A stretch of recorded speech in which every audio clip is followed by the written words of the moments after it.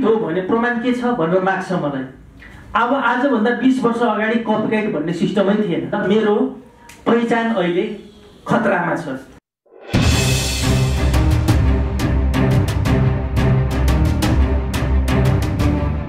व्यक्तिसँग रहेको सही व्यक्तिसँग सही विचार भयो भने मान्छेलाई परिवर्तन गराउन सकिन्छ। अब हाम्रो विनयजीबाट मैले सिकेको यही नै हो। ओके, विनयजी र मेरो लगभग 2-3वटा कुरा हामी सिमिलर छौँ। विनयजीले त्यस्ता व्यक्तिहरूको वकालत गर्दै हुनुहुन्छ जसलाई एउटा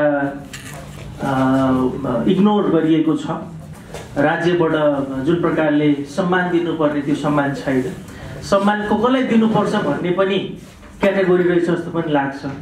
ठुलो मान्छेलाई मात्रै सम्मान, पहुँच्नेहरूलाई मात्रै सम्मान, यो मैले आफैले पनि प्रत्यक्ष देखेको कुरा हो।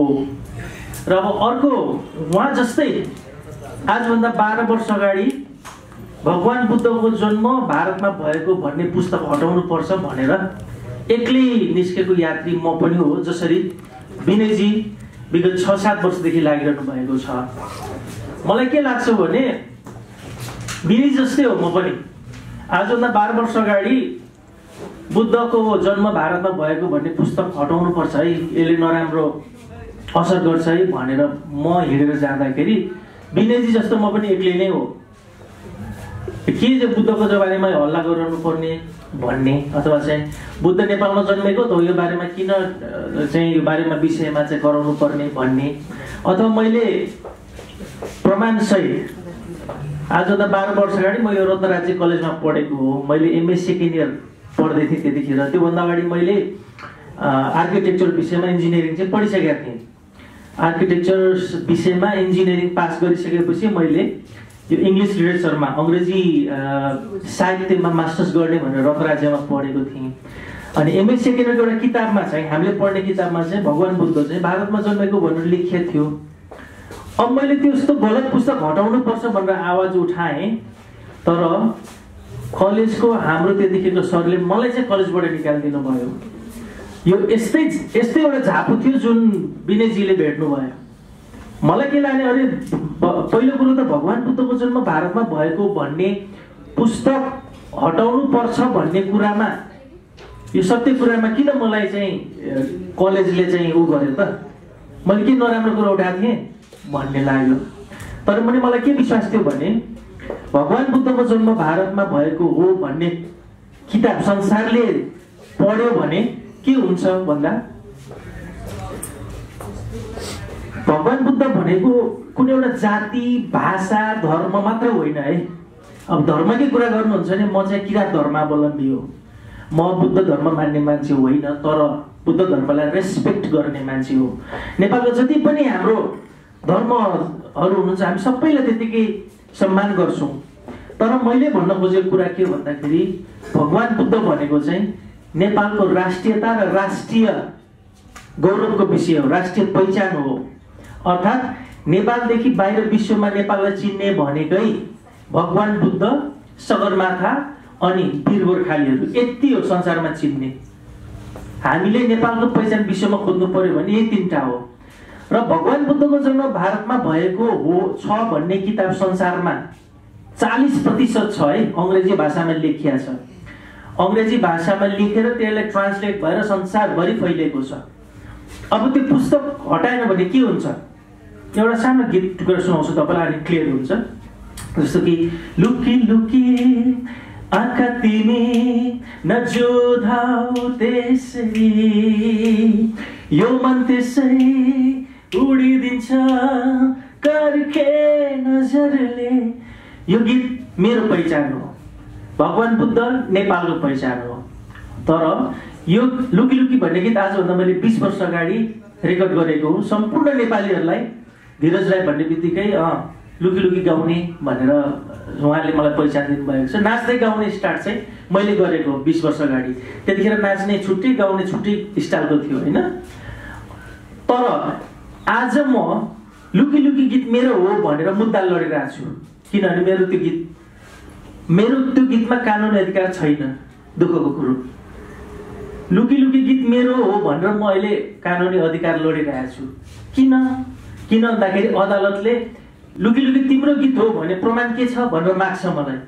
अब आजभन्दा 20 वर्ष अगाडि कपिराइट भन्ने सिस्टमै थिएन होइन। अब हामीलाई म पनि अब भनौँ न आजभन्दा 20 वर्ष अगाडि त्यही भनौँ न 12-13 म क्लास 9 मा गरेको त्यो 13-14 वर्षको हुँदो हुँ।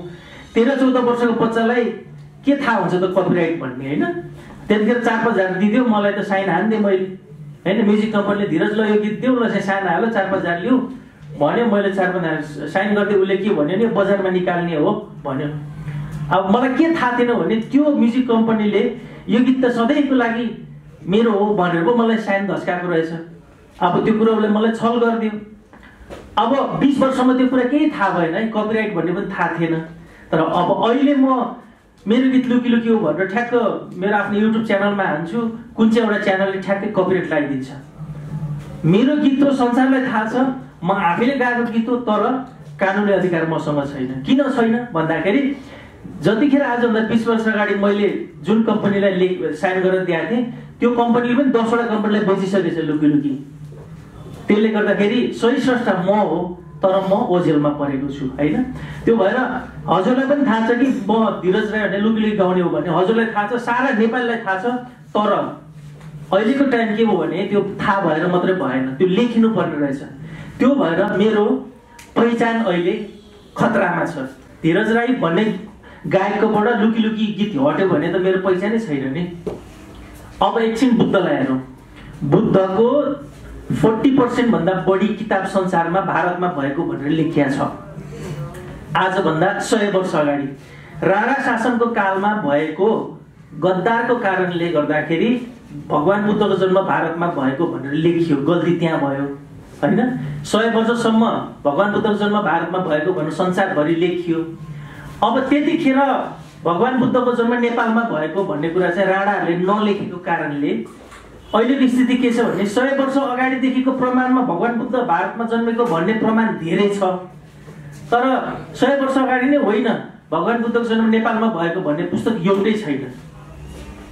अब के हुन्छ त भन्दाखेरि यदि अहिले भगवान बुद्ध कसको हो भनेर मुद्दा लड्यो भने हामी सिधै हार्छौँ। किन भन्दाखेरि 40% 100 वर्ष अगाडिदेखिको किताबमा भगवान बुद्धको जन्म भारतमा भएको भनेर लेखिया छ। तर 100 वर्ष अगाडि भगवान बुद्धको जन्म नेपालमा भएको भनेर कुनै पनि पुस्तकमा लेखिया छैन। हो अब एकछिन मेरो गीत लुकी लुकी र भगवान बुद्धलाई दाजौँ। लुकी लुकीको पनि हेलो हजुर लुकी लुकी भन्ने गीत मेरो नभएकोले अब म मेरो हो भनेर यहाँ लडिरहेको छु मुद्दा। तपाईले धीरज राईकै गीत हो भनेर के गर्नु? अदालतले त तपाईले बोलेको मान्दैन। रुई गरे पनि कराई गरे पनि लडाई गरे पनि हुँदैन, प्रमाण नै चाहिन्छ। त्यो भएकोले प्रमाण नभएको कारणले लुकी लुकी मेरो गीत नभएको कारणले मेरो पनि अहिले अस्तित्व पहिचान खतरामा छ। त्यसै गरी भगवान बुद्धको चाहिँ इन्डियामा जन्मेको भन्ने पुस्तक संसारमा छ्याप्ती अङ्ग्रेजी भाषादेखि लिएर संसार भाषामा छ। त्यो किताब हटाएन भने भगवान बुद्ध भोलिको दिनमा हाम्रो नरहन सक्छ। र यदि भगवान बुद्ध हाम्रो हातबाट चिप्लियो भने तपाईँ हामी त भर्खर देश जन्मेको देश जस्तो हुन्छ। तिम्रो देश कहाँ हो भनेर सोद्धाखेरि तपाईँलाई यही नै हुन्छ। म करिब 12 वर्षदेखि भगवान बुद्धको जन्म नेपालमा भएको हो भनेर चाहिँ यो आवाज उठाउँदै गइरहेको छु। यहाँ बसिन्जेल थाहा हुँदैन, नेपाल बसिन्जेल तपाईँलाई किन बुद्धको जन्म नेपालमा भएको भन्नुपर्ने भन्ने लाग्छ। मलाई पनि त्यस्तै लाग्छ। किन भन्दा हाम्रो नेपालको हाम्रो किताब कलेजको स्कुलको पढाइमा पनि त भगवान बुद्धको बारेमा भ्रम छ भनेर कहीँ लेखिया छैन। तर तपाईँ यहाँबाट जब विदेश जानुहुन्छ अनि तपाईँ कहाँबाट देशबाट आएको भन्दाखेरि तपाईँ नेपालबाट भन्नुहुन्छ। पहिला त नेपाल भनेको भारतको एउटा प्रान्त होइन भन्छन् धेरैले, अझै पनि है। म अहिले भर्खर युरोप टुर गरेर आएको, म हिजो मात्रै आएको। र त्यसमाथि पनि होइन नेपाल त छुट्टै देश हो नि भनेर भन्यो भने के फरक पर्छ त? अब नेपालमा जन्मे पनि इन्डियामा जन्मे पनि बुद्ध अब इन्डिया नेपाल इन्डियाकै प्रान्त हो क्या अरे, अनि इन्डियामै जन्मेर नेपालको जन्मे के फरक पर्छ भनेर भन्छ हो। र अहिले मैले त्यसरी नै हाम्रो विनयजी जस्तै एक्लै भए पनि कुदिरहेको छु। किन कुदिरहेको छु? भोलिको देशको खतरामा। त्यही भएर अहिले चाहिँ म के गरिरहेको छु भने बुद्ध वर्ल्ड क्याम्पेन भनेर संसारको 44 वटा देशमा गएर स्कुलमा पुस्तकालयहरूमा सानसानो स्कुलको कलेजहरूमा पुस्तकहरूमा, फिल्महरूमा, कमिक्सहरूमा जति पनि छ बुद्धको बारेमा भारतमा जन्मेको भनेर गलत लेखेको त्यस्तो पुस्तकहरू चाहिँ हटाउँदै गइरहेको छु है। र हिजो मात्रै भर्खर म युरोपबाट आएको, युरोपको 10वटा देशमा गएर मैले कलेजमा, स्कुलमा जहाँ गलत पढाइ हुन्छ त्यो किताबहरू सच्याउनको लागि गएर आएको छु। तर अहिले विनयजी र मेरो एउटै मात्रै समानता छ। आज विनयजी 6 वर्षदेखि एक्लै लडिरहनु भएको छ, म 12 वर्षदेखि एक्लै लडिरहेको छु। तर जहिले पनि सत्यकै जित हुन्छ। तर आज चाहिँ मेरो अहिले अभियानमा चाहिँ कुलमान घिसिङदेखि लिएर राय समालदेखि लिएर चाहिँ विनयजी जस्तो लिएर सबै मान्छेहरूले चाहिँ एकबद्धता जनाउनु भएको छ। सम्पूर्ण मिडियाहरूले साथ दिनु भएको छ। यसबाट के बुझिन्छ भने व्यक्ति एक्लै हुँदैमा हार्दैन रहेछ कि व्यक्तिसँग सही विचार गर्ने जहिले पनि जित्छ। त्यो भएकोले गर्दाखेरि म हजुरहरूलाई, विशेष गरी हजुरहरू जस्तो चाहिँ हाम्रो बोलीलाई चाहिँ हजुरले चाहिँ आफ्नो ठाउँमा पुर्याइदिनुहुन्छ। तपाईँहरूमा त्यही भन्न चाहन्छु कि विनयजीसँगै धीरज राई पनि हुन्छ, धीरज राईसँगै डाक्टर सुरेन्द्र केसी पनि हुन्छ, डाक्टर सुरेन्द्र केसीसँगै डाक्टर गोविन्द केसी पनि हुन्छ। यसको अर्थ सत्यको ठाउँमा जहिले पनि हुन्छ। त्यो भएकोले गर्दाखेरि आउनुहोस् हामी सबैजना मिलेर हाम्रो विनयजीको यो अभियानमा अगाडि लागौँ। विनयजीको मुद्दा जित्यो भने सत्यको मुद्दा जितेको हुन्छ, याद गर्नुहोस्। कुलमान घिसिङ सर जित्नु भनेकै केही न केही सत्यताको जित्नु हो। त्यो भएकोले गर्दा हजुरले पनि साथ दिनु होला र म आफ्नो बुद्ध अभियान पनि अगाडि भएर लगाइरहेको छु। र अब आउने शनिबार चाहिँ हामी हाम्रो विनयजीको यो एकदमै पुण्य काममा हामी एक भएर लागौँ। र हामी सबैजनाले, विशेष गरी मेरो पनि बुद्ध अभियानमा हजुरले पनि आफ्नो ठाउँबाट जुन हेल्प मलाई गरिरहनु भएको छ त्यसरी नै गर्दै जाउँ। र म आशा छ एक दिन, त्यो दिन धेरै टाढा छैन जुन दिन अबको 2 वर्षमा भगवान बुद्धको जन्म भारतमा भएको भन्ने गलत पुस्तकहरू मेटिनेछन् र त्यहाँ भगवान बुद्धको जन्म नेपालमा भएको भनेर लेखिनेछन्। र त्यो त्यही सँगसँगै विनय सर जस्तो मान्छेले चाहिँ एक्लै यसको लागि चाहिँ कुद्नुपर्ने हुँदैन। हामी 3.5 करोड नेपाली उहाँहरूको साथमा हुनेछौँ। धन्यवाद।